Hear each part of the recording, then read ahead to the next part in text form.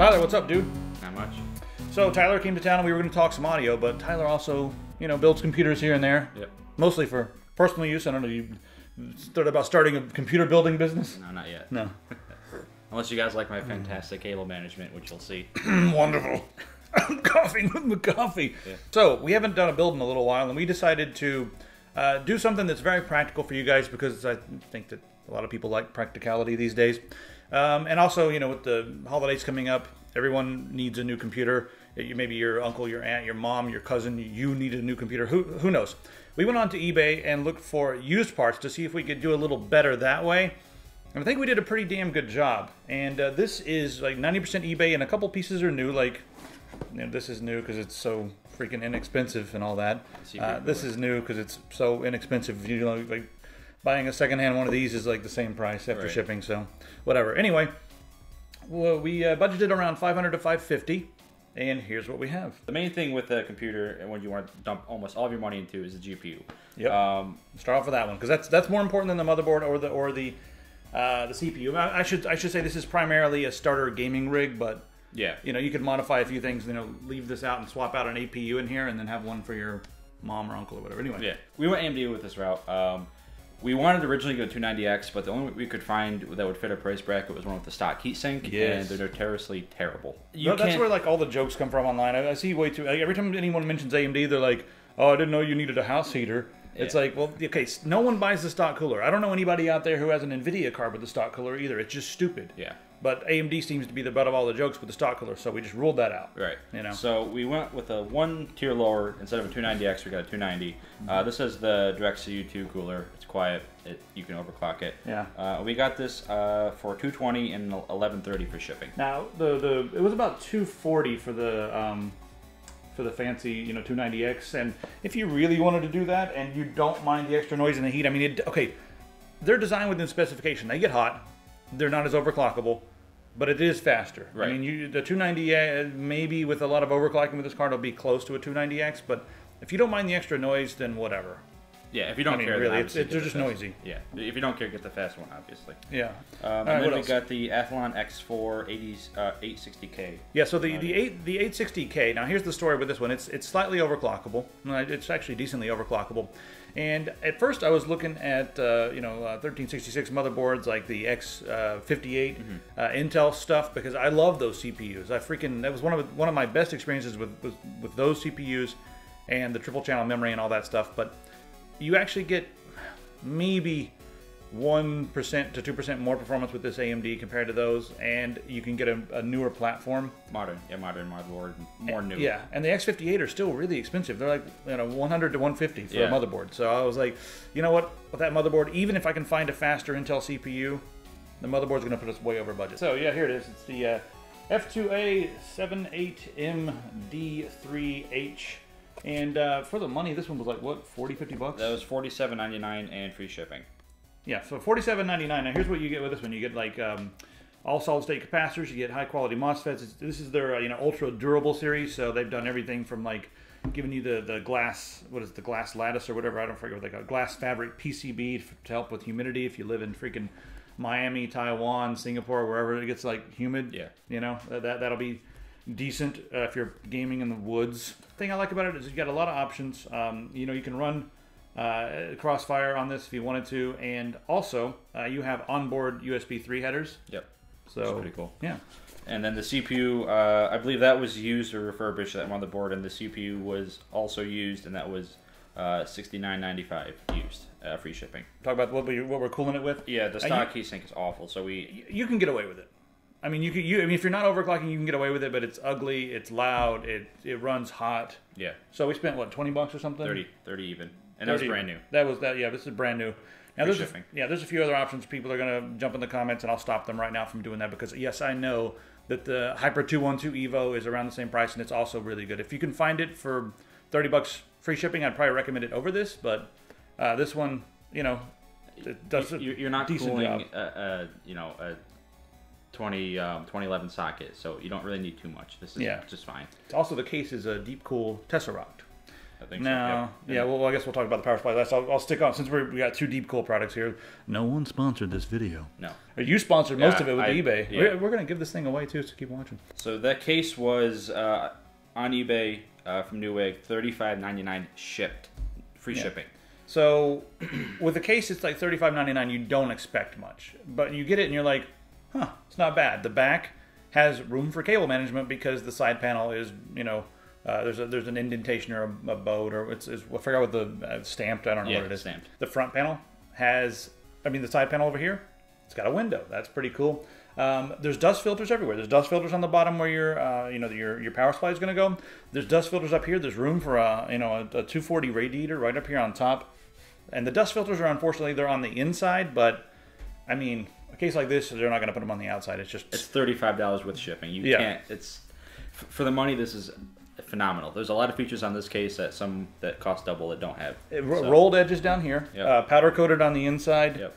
So we did a review on this, but actually doing a full build in this, I like it even more than I liked it when we did the review video. So yeah, I don't really have many complaints. It's got spots for 2.5, 3.5 inch drives. The fans are slightly loud, so I might replace those, but you probably end up spending more money replacing the fans than you would on the case. Yeah. Power supply that was brand new, because buying used power supply is a little shady. Yeah. That was $43.43 free shipping on eBay. And this is a 500 watt plus with this power supply. It's 80 plus certified. Doesn't say, it's probably bronze. Might be just 80 plus. Yeah, just 80 plus, yeah. Yep. 80 plus certified. It has power. It has enough for the system. It works. Yeah, and you want to make sure you get decent power. That's why we didn't, like you said, just didn't buy used. Power supplies, they don't last as long as a lot of other components. I mean, I wouldn't be using one for 5 or 6 years, so I wouldn't buy one that's been used for a couple of years at all. You don't know what it's been through. What if it was a smoking power supply, and now it's got cancer, and you just bought a cancer power supply? You don't want to buy a cancer power supply. You do not. And the last thing, Logan had one job, right, and that was to get the RAM. I don't want to talk about it. One job, and he messed it up. I thought I bought the RAM, and I didn't buy the RAM. Yeah, so we went to go build everything, and we're like, oh, we don't have RAM. I think I was on eBay looking for RAM, and I think I clicked on buy it now, but what I bought was a cake or something. Yeah, so this is not the RAM. Oh, I know what I bought. I bought more bracers. We threw in some Fury X, but you can get some, I think, what was it, $30 or 30, 40 bucks? 35 to 40 bucks. You can get 8 gigabytes of memory, and the thing here with this is it's a dual channel board, so you can buy a single stick, but you won't be taking advantage of the dual channel. So I would rather buy 2 4 gigabyte sticks than one 8 gigabyte stick, unless you're planning on buying one 8 gigabyte stick now, and as soon as you get paid, buy another 8 gigabyte stick and have 16 gigabytes of RAM. Oh yeah, last but not least, I threw in a hard drive that we had on the shelf here. So you get an eBay, stuff that I was going to eBay. It's a 500 gigabyte Seagate hard drive, Seagate Barracuda. And it's just a standard hard drive. It's not an SSD because, it's in the price range. But we also factored that in. I mean, you can get those for like 30-something bucks. We already get one. He already had one. I was going to waste my money on it, but they're $30 on eBay for a 500 gig. Yeah. Now, the thing about this is that I haven't used a regular hard drive in a long time, so installing the OS on that and booting into it, I'm like, what's wrong with the computer? Oh, it's a mechanical hard drive. But once you get into games and start playing, the only thing you're really going to notice slowing down is the load times. And if you have, like, load between levels, or sometimes in Skyrim when you're, I guess, like you're going over a hill and it's loading a new area, stuff will pop in slower, and you'll have a stutter. So that's something you do experience with a regular hard drive, but only in select games and mainly only for loading stuff. So when you're actually playing the games, it's totally fine. And a lot of people ask about operating systems, but I usually don't put an operating system on these things because it's up to you guys, and everyone's like, you got to include the cursor, mouse, and the keyboard, and the operating system, obviously. Well, no, this has Linux Mint on it. So we threw Linux Mint on here. I've been wrestling with the drivers a bit because that's what you do when you install brand new versions of Linux Mint. So NVIDIA drivers were a bit easier. The AMD drivers have been a bit of the pain in the ass, but we'll get them up and running, and we'll probably make a tutorial showing you guys how to correctly install your GPU drivers, because it's kind of, it's not like Windows where you just double click something. It's, for some people it's easy. They're like, oh yeah, like Windows, like, dude, it's easy. Just sit down at the command line and type these 12 weird things. And I'm like, okay, well, I don't have time right now, but I'll do it later on the night. So that's what I'm going to do. Pretty fast for 500-ish it's pretty beastly. Yeah, I mean the 290 is like I said. Yeah, dump all your money to the GPU. That's what actually matters. Everything else is to get it running, more or less. If you want an easier time with Linux, I think the NVIDIA cards. They used to be the ones that were the problem with Linux. I mean, you can get the open source drivers, but you really need to take full advantage. You really need AMD's proprietary software. On the NVIDIA side, it's easier for me to install it. I'm not sure about you guys out there, but I have a much easier time installing the NVIDIA drivers. So if you get a 970 and a Linux machine, maybe a little easier. For the mouse, I recommend one of these here. So just grab one of these. It's at your local market. I mean, they're only like 20-something, 30 bucks. They're great, yeah. Monitor, you can use the TV. You can use. I mean, if you don't have a monitor and a keyboard and a mouse laying around, I mean, you don't need a gaming keyboard. It's nice to have the full in-key rollover. But most people will be able to get by on a $12 rubber dome from Rubber Dome World down the street. Everyone has a Rubber Dome World down the street. I've got two. 2 Rubber Dome Worlds. Yeah. So that's pretty much it, guys. Let us know what you think in the comments. Also, if you guys want to win this thing, here's what you have to do.